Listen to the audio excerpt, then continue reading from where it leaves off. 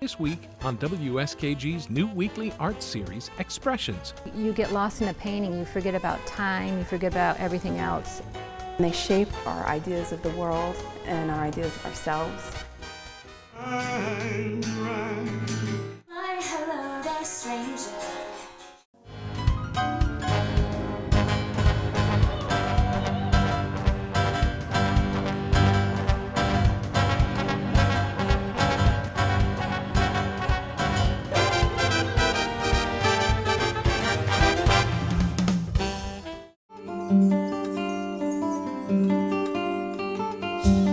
Joseph Campbell, the great mythologist and scholar, had written that it's the job of the artist to hold a mirror up to society and to show them what we see going on in today's world. From her work, it's obvious Kathleen Huddle of Elmira sees a world full of beauty.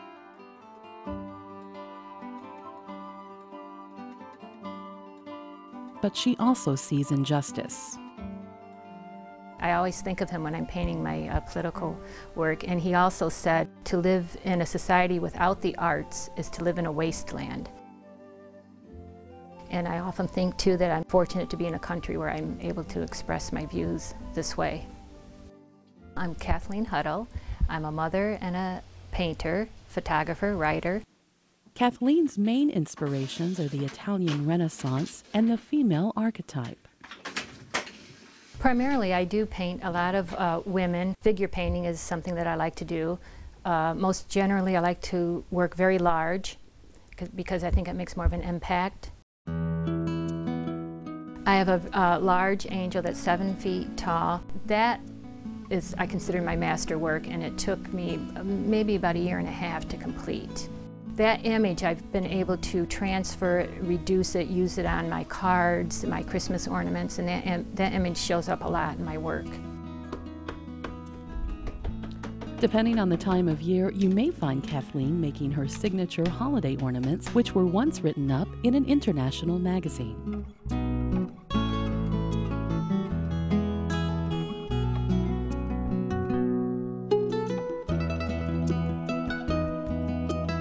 My message is peace, and I like to put that on the back of all of my ornaments. Kathleen has a knack for overcoming obstacles and attaining the goals she sets. Paper down. This has been copyrighted, this technique, because I totally came up with it out of necessity. I invested, I'm going to say, approximately $500 in the stamps. And I experimented quite a bit. I did come up with a way to make it work. When I'm done, I want this to look like a glass ornament that's really old, and it has kind of an old world Renaissance look to it. Ever since the article was published, they became quite popular, and they began to sell out.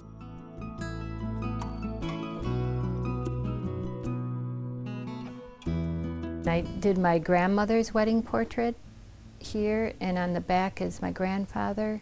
While she felt born to be an artist, I was one of these kids that was drawing in school when I was supposed to be studying, you know. Kathleen experienced a bit of a rebirth of her own after visiting Italy. I made a trip to Italy about 12 years ago, and that's when I was greatly inspired by the, most especially by the Bernini angels that I saw there, but all the Italian artwork that I had studied about in my art history classes at Elmira College.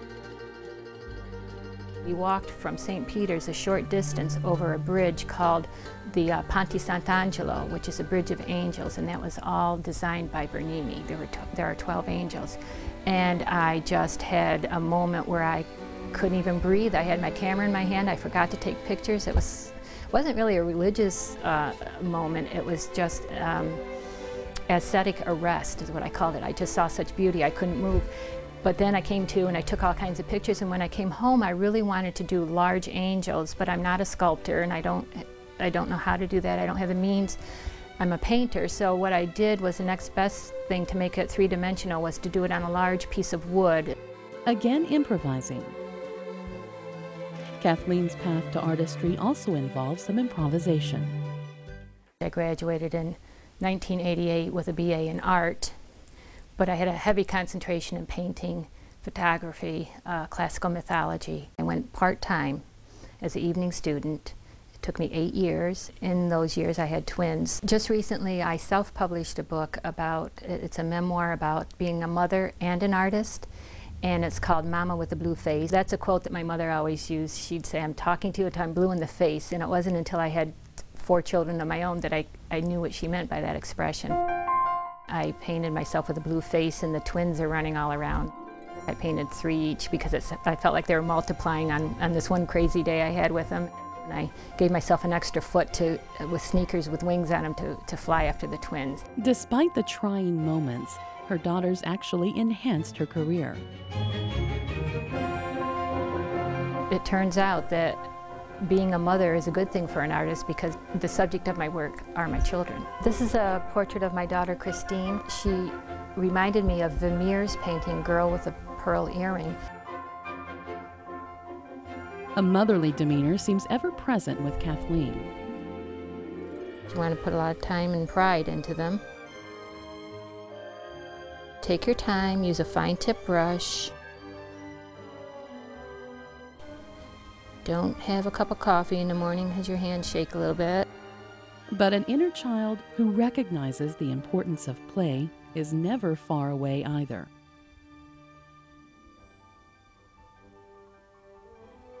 I'll paint here in the back of my studio, and when I take a break, I'll go over and sit at my desk, and I keep that kind of messy, and I keep all my beads and my jewelry out, and then I'll just pick up and it's kind of like playing. I call it playing with my jewelry. So I'm kind of like a magpie, like those birds that, you know, they see something sparkling and they dive down for it. Kathleen is also a pacifist. I love looking at that angel. It gives me, it gives me peace in my heart when I look at it. And she's holding a sign with the most important word in the world, and that is peace. Like any good pacifist, she's found a constructive outlet for her anger. If somebody really ticks me off or something and I have an opinion, I'm going to say it with my paintbrush. I just designed a bumper sticker, Goddess for President, Mothers for House and Senate. What it means is if women were in power, if there were mothers running the country, there would be no war, and we would figure out a way how to do that. Would you say you're a feminist? Yeah, just a wee bit. Yes, I would. I am. Even if you disagree with her politics, you might agree that being a feminist goes hand in hand with being an advocate for 4 daughters. My second oldest daughter, Kate, was married. And while we didn't speak to her girls, we assume Kathleen has been a very good role model for them.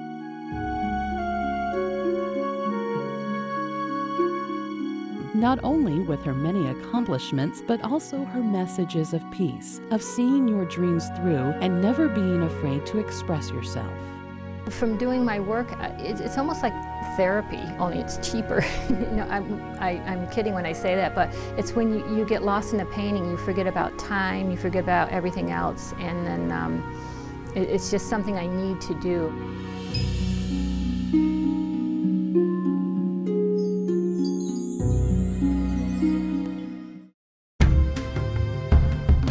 It's striking the extent to which one finds masks throughout the world. The idea behind the exhibit was to put the visitor in the place of a traveler.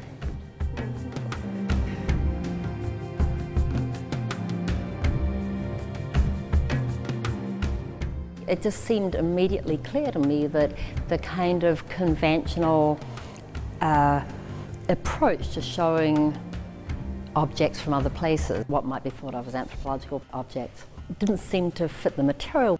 Often in museums, there is the focus on that originary context, where it was made or where it was originally used.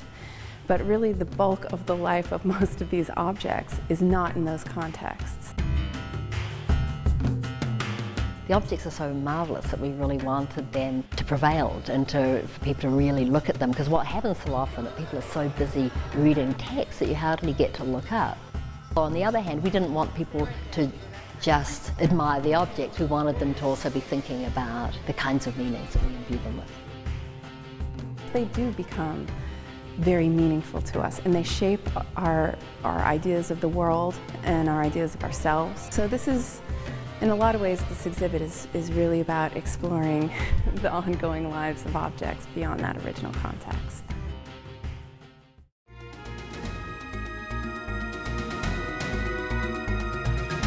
The exhibition is organized around the themes of travel, of trade, of consumption, of change, of how traditions change and how they're living.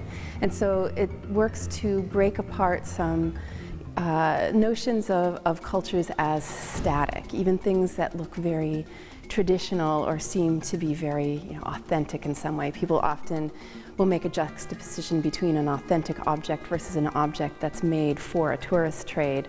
All of them are part of living cultures, and we wanted to highlight this idea that these people who make these are alive, these are living traditions, and they have histories. And it's through people moving throughout the world, global travel, hundreds of years of it, that a lot of these objects come to be.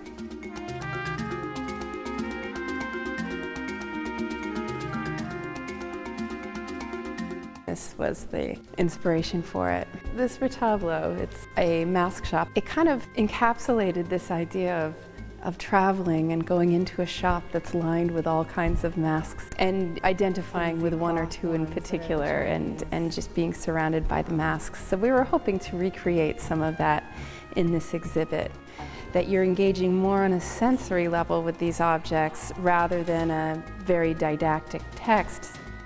Masks have been a fun thing to collect. I think the materials are fascinating. What you find throughout the exhibition are personal accounts of the collectors, the narratives that they told us. I purchased these masks in South Africa in shops filled with zebra skins, ivory, leopard pelts, stuffed animal heads, and walls of all kinds of masks. And what was so striking about those narratives is that they weren't so much about the objects themselves, but about the circumstances in which they acquired them, the places that they were at. And this is exactly the way in which souvenirs operate. We drove all the way out to Colima, Mexico to see a volcano erupt, but the volcano was hidden by the clouds and we couldn't see anything. So we stopped at a small restaurant for lunch, and the walls were decorated with masks. They told us that the artist lived nearby, so we got this idea of a souvenir not being something that is insignificant, but rather something that really evokes memory and evokes senses of a place. What we focus on here was having people think about their own relationships to the objects. So thinking for themselves about their own travel and their own relationships with souvenirs and how objects work in that way to provoke memory and take one to another place. But we also look not only at souvenirs, but the way in which objects like museum objects can allow us to travel in our imaginations, or in the memories of imagined worlds. That's really what we were trying to provoke.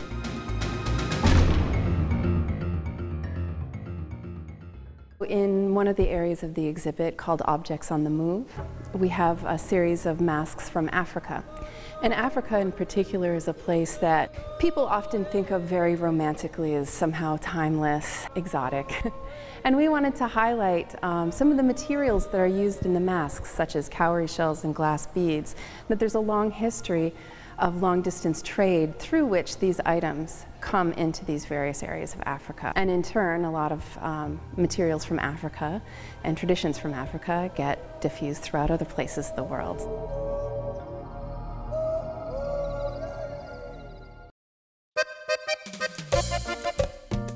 Particularly in Central and South America, people don't necessarily make their own masks for the events in which these are used, and so you'd have these mask shops that are overflowing with masks and costumes and so on, and we wanted to kind of evoke that idea of the mask shop. The director of exhibitions, Peter Klosky, came up with this idea for creating a mask shop that actually didn't use masks from the collection. They made paper mache masks with the idea that people might kind of pick them up and try them on and think of themselves in a mask shop. So it's to introduce a kind of an interactive element. But we also have these other masks alongside that are from the collection to convey this idea of an abundance of extraordinarily varied mask forms that you do find in these mask shops. I'm very drawn to the area of the mask shop.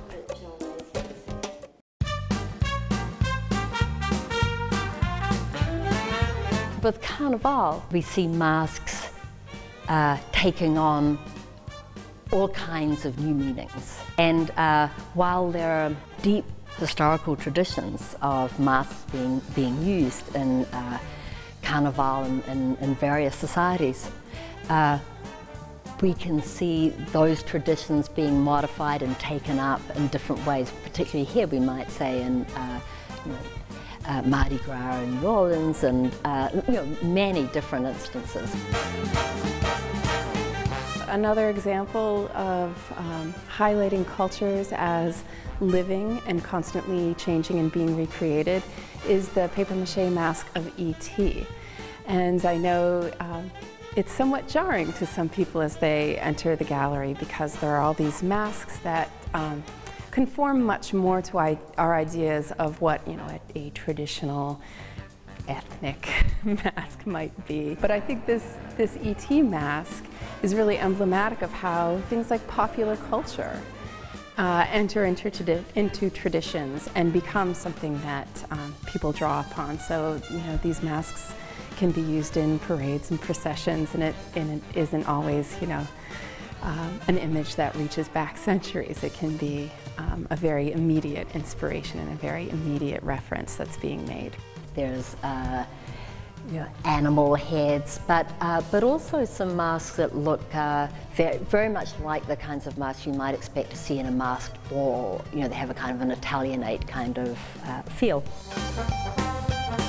It's really nice to have all these masks from Erica Downey, who's a local mask maker, and that also shows how it's a living tradition and something that's happening locally. And it's nice to have her words with the masks as well, talking about what inspired her to use certain designs or the meanings behind certain masks, which we don't have with a lot of these other masks. The mask maker lent a number of her own, including one that she wore for her own wedding and one that she made for her husband.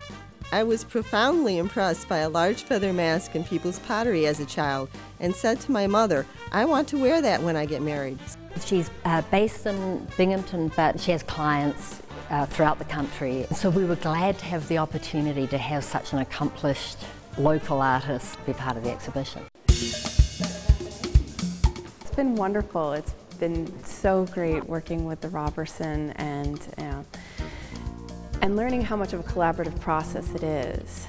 Pam and I had some ideas at the outset, but they really were shaped and changed as we started talking to the folks in education, the people doing the design. We came up with the conceptualization for it and the text and some ideas about which objects we wanted associated with which ideas, but the museum came up with a design for the exhibition. I'm an anthropologist, but I specialize in the anthropology of art worlds and museums. So I've written critically about museums and exhibitions quite a lot, but I've never actually mounted one. So it's been a very interesting experience for me. Before I started graduate school, I worked with collections at Harvard University with their anthropology collections, and also as an archaeologist. I'm unearthing objects all the time. A lot of times people from the community will come through and want to talk about what you're excavating, and so there's some informal, impromptu curation that happens where you're interpreting objects kind of on the spot. But this is my first gallery museum exhibit. These two masks here are really interesting. It seemed to me to be an excellent opportunity for a graduate student to have this kind of experience, and for the museum to make stronger connections with the university, which I think is, in a community this size, the more we can do to strengthen the relationships between the university and the community, I think the better. What's been the biggest treat is seeing people in the exhibition, seeing people looking at the masks, reading the displays, and talking to them, seeing how they experience it, what they enjoy about it, and what they don't enjoy about it. If there's anything that people are put off by in this exhibit, it's not having that label next to each object saying country of origin or title of the object. And that was a very conscious decision. When you have labels that say, this is from Guatemala, this is part of this particular dance, this is from, you know, West Africa, this is from, that kind of answers an immediate question, and the questions tend to stop. And we wanted to foster more questions. I also wanted to be very mindful of a history of frustration in anthropology and elsewhere, with the way in which objects from other societies have very often been represented. Insofar as, you know, we're inclined to say, here's a mask from such and such and it means this. But actually these meanings shift over time. Light bulbs were once upon a time used for the eyeballs. They differ among members of a population, and as objects travel around, their meanings shift. And so what I really wanted to ensure in this exhibition, that I didn't end up reproducing exactly the same kinds of frustrations that I myself have experienced in relation to exhibitions of ethnographic objects. So it's more of an experience as if you were entering a mask shop, like that depicted in their tableau at the beginning. That there aren't a lot of guiding text panels to tell you what to think about these masks. It's more about your personal experience with them, your interaction at that moment. And we want you spending more time face to face with these masks.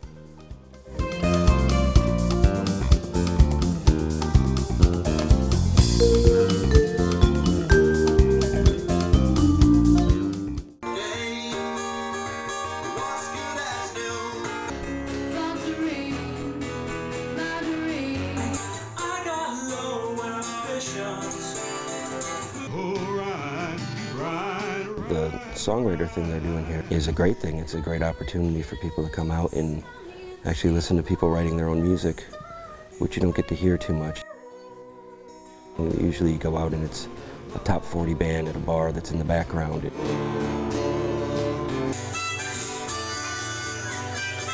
It's really a great atmosphere over there, and I'm just so glad that I got to be a part of it. It's cool. Support live local music. The other thing I like about that particular event is that people come in there to specifically listen to music. And they give you the respect of being a musician, and there's really not a lot of chatter in the background. Here at the Songwriter Showcase, I give you Pinecone Fletcher. My name's Pinecone, and it's a moniker for traveling. I got a guitar probably when I was about 10 or so. My father hawked an old pocket watch and bought me this old beat-up thing. It was quite atrocious, but I've been playing ever since then. This song was written for him. And as far as playing it out, I never really had any aspirations for that, but I met another fellow hobo when I was 19, called himself the Scarecrow, and he took me out on the road with him and showed me how to hop the trains and get by, and I had my guitar with me, and we found it was a great way to earn some extra pocket money and get free meals. Well, it's lawful on the prime, but he wants to leave his home. I hear Old Black Man a lot when I go and sing. 60-year-old is the number that usually comes up. I take it as a compliment, because that's what I grew up listening to. A lot of blues music, and early jazz and ragtime and that sort of thing, and I try to portray that in my music. A lot of early vaudeville I'm into as well.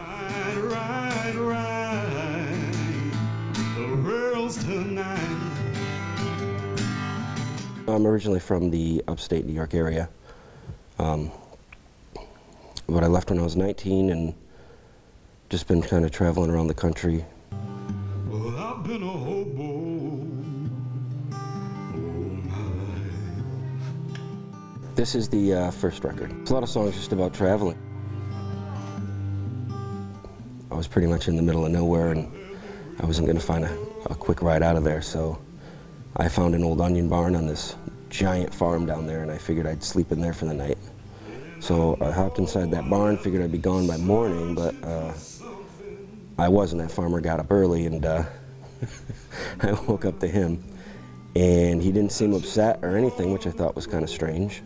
Turns out it was Brad Morrison, who had worked the industry for a number of years before he retired, and had worked with Fish and the Figs, who were on Capitol, and a bunch of other bands. We had breakfast, and after that he asked me to play a song, which I did, and he asked me if he'd like me to have a record made. What I really enjoy about music, as you all know, the most romantic of all love songs is those of the Chain Gang. You can go into a town and have a bunch of people come out and watch you play. Even if it's only for an hour, you can take those people away from their daily routine, their lives of just going to work, coming home, watching TV, going to bed, getting up the next day, doing it again. And for a very short time, you can take them out of that and give them something special, something exciting, something fun that they can remember.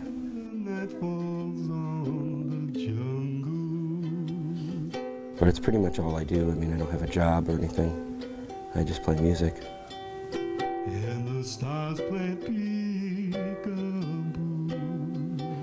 As a long-term goal, I've always joked with my friends that I was going to be known as the greatest hobo that ever lived.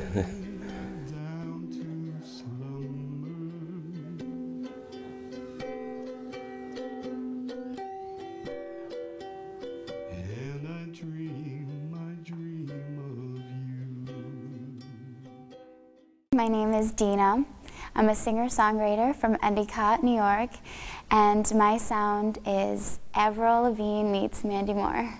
This shouldn't take long at all. My mind got off track. I've been performing since I was 5 years old. I'll call back. How have you been? What would you say if I asked you to hang out and blend? I was classically trained when I was 13, 14 years old, something like that.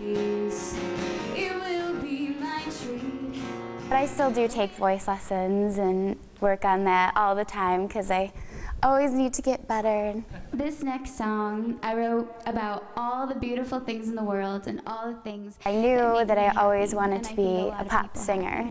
This is called So Beautiful. It's like the best way for me to express my emotions or to tell people things through my music because I'm not really good at telling someone how I feel. It's easier for me to perform it, to sing or dance. Crystal skies swimming late at night, dancing in rain, fire, outer space, hot summer days, children. I have so many different emotions, especially with the new record, Mir. It goes through, you know, just happy pop songs to really dark, depressing songs.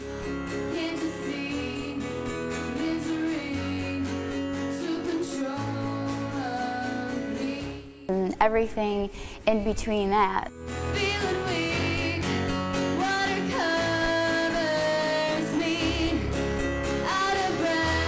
So I think there's definitely a song on the record that everyone can relate to, I think. I had an EP come out 2006. It's called The Way You Look at Me, and 5 songs. And then I just released Mir, which is my first full-length CD, and that has 18 songs on it.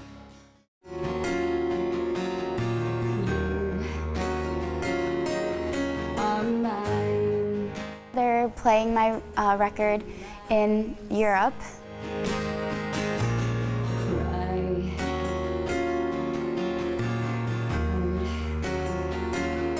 My one cover song that I remade was Will You Still Love Me Tomorrow? It's a really upbeat punk kind of version. I did a video for that.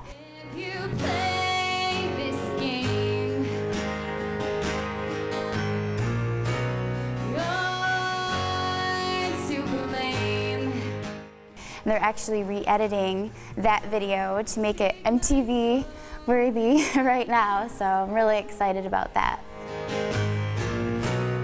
I must go where I am safe. Being second best or average isn't good enough, so I have to reach for the stars and hope to get to the top. So that's my goal.